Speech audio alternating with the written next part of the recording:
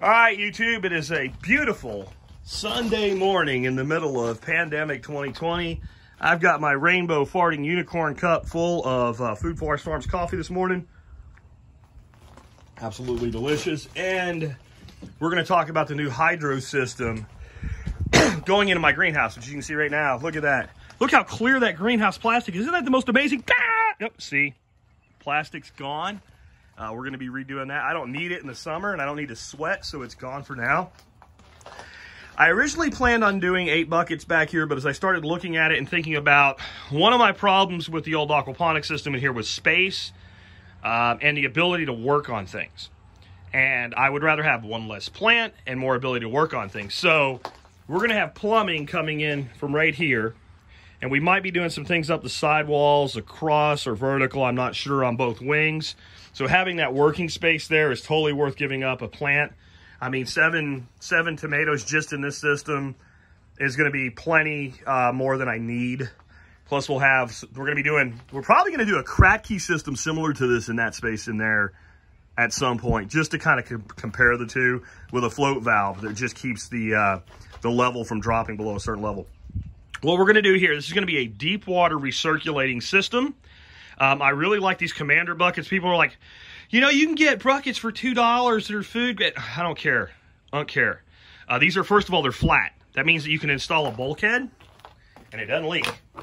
See that? These bulkheads are inexpensive, and I was going to use uniseals, or I was going to use basically threaded, slip and thread adapters or what have you, and I just decided, as cheap as I could get those bulkheads for, go ahead and use the bulkheads. I ended up getting them for like $2 a piece at a plumbing website.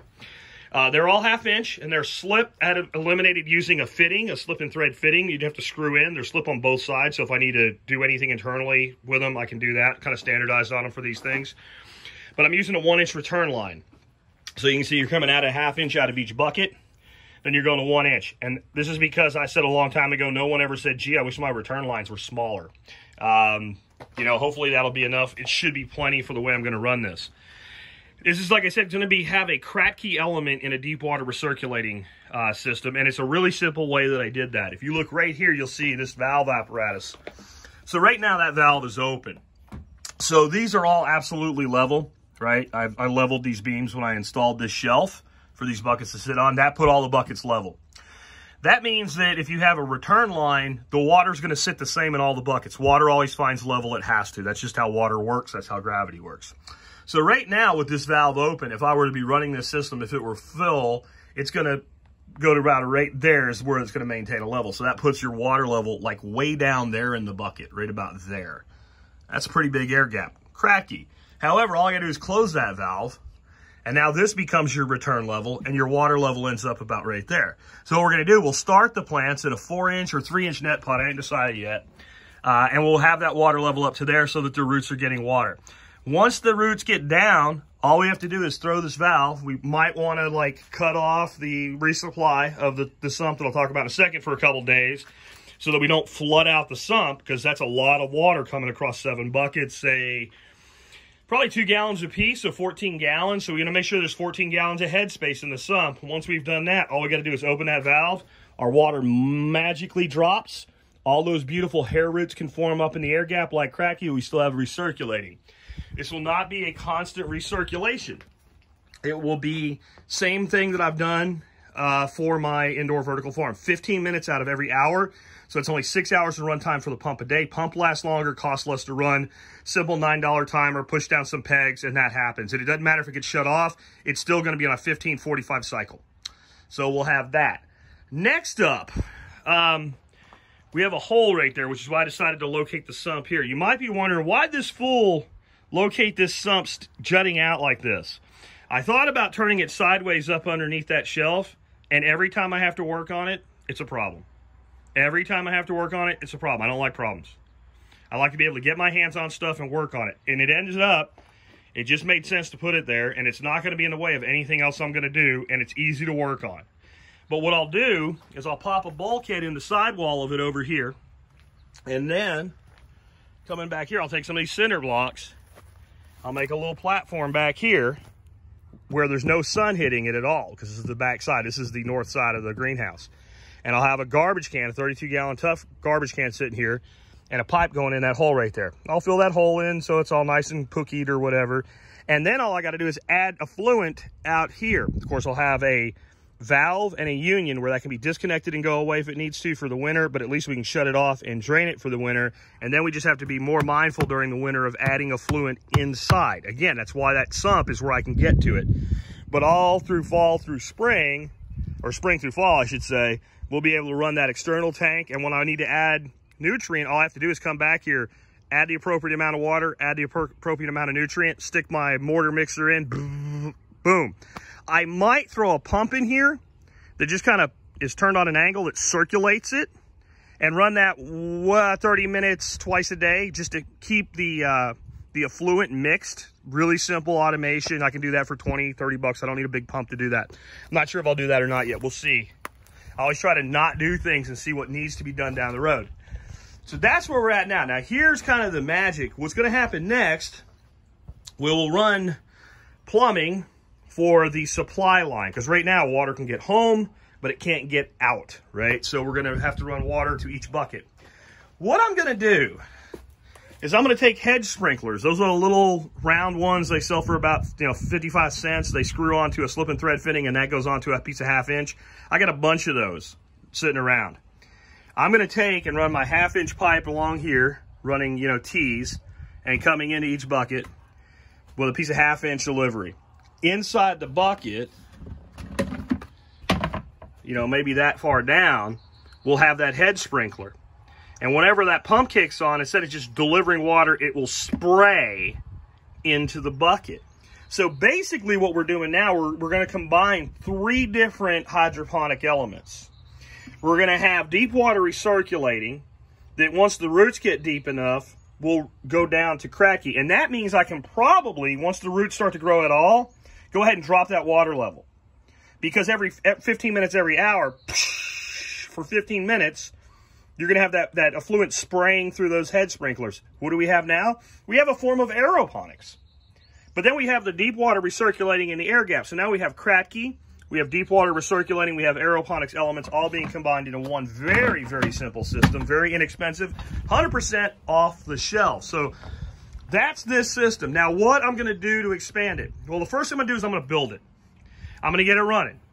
I'm going to see, based on the size pump that I have, how well it runs 7 buckets. If there's enough pressure left to do more things, I've got that wall there that I can expand out to. I have some ideas, and I've got this wall here. I'm not as excited about expanding out onto this wall. And the reason I'm not as excited about expanding onto this wall is this is going to be where all of my plugs and everything are, and that's my access point. But I got that great, big, tall vertical space right there. So what we might do is some sort of a vertical tower that pipes into the return or has its own return line. That would be really super simple. But it seems here we could do another 2 buckets and maybe do some peppers or cucumbers or something there. So that's going to be that system. We'll see how much bigger it gets. There's always the possibilities of some other things we could do, depending on how much throw that pump has. There's a lot of space here to work with. But about face here, what we're going to do here is a second system on its own pump with its own sump. And the reason we're going to do that is it will have different fertility requirements than tomatoes. This is going to run Texas tomato food at a pretty high concentration. We're going to grow fennel, maybe some leaf crops, and strawberries here. So the initial system I'm going to build, that's a piece of 3-inch, but just pretend it's 4-inch. We're going to do 4-inch pipe, plumbing strap attached to these walls. At least 3 pipes. I'm going to see what that looks like. Maybe we'll go to 4. And it's just going to be a simple recirculating system where water will go into the first pipe, flow through. There'll be an overflow stack to the second pipe, an overflow stack on the other side to the third pipe, and then the water has to force to come across down to a sump. And I could probably run a simple 17-gallon sump like is in my indoor vertical farm in there. I don't know exactly what spacing yet, but I'm thinking 10 to 12 plants per pipe. So that'll give me 30 to 36 plants here. And I'm thinking maybe I'll do like, I don't know, strawberries up high because they won't need much growth space. And then 2 pipes down below, and I'll see what the spacing looks like, and maybe we could put a 4th pipe in. Because your first pipe can be about right here. And the reason it can be about right here is the pipe itself doesn't need to get sun, only what comes out of it. So we can go all the way down here with our first pipe. And we still have plenty of room to put a sump down here. Last thing is, you see that big hole? That's because we had those IBCs and we were trying to go as low as possible. Once this is all done, I'll come in. I have tons of extra fill around here, and I'm going to fill that in up to those cinders, half cinders that we have this whole structure sitting on. So that will all fill back in. It'll be a lot more comfortable to work back there. But that's where we're at with this. I did a video last week and I said I wasn't messing around, that we were going to absolutely be getting on this even in the middle of a pandemic, and I wasn't kidding. I would have probably got the supply line plumbed in yesterday, but let me show you what we did. Go through my shop here. It is a wreck.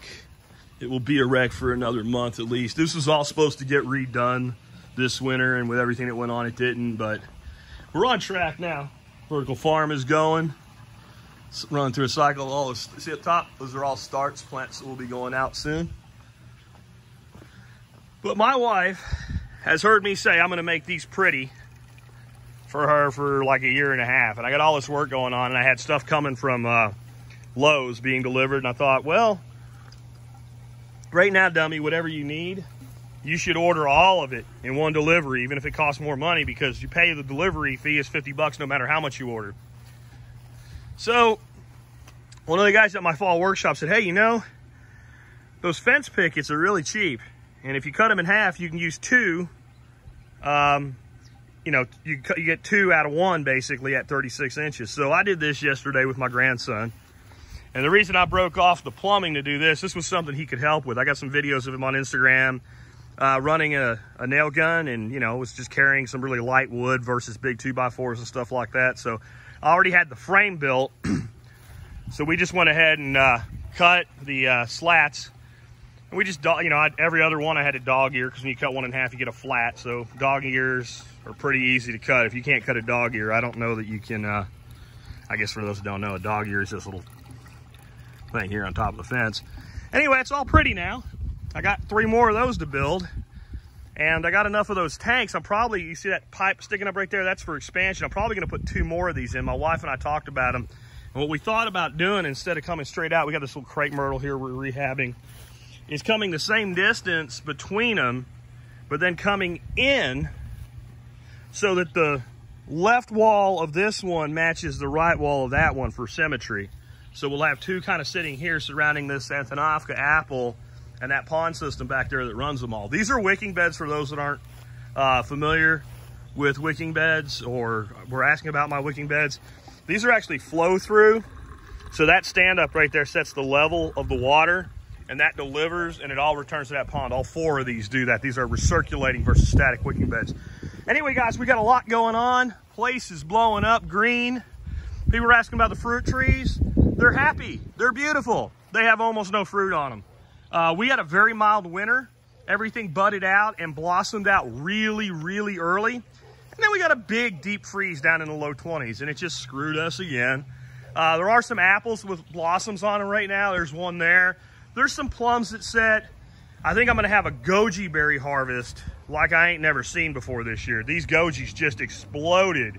This is their 3rd year.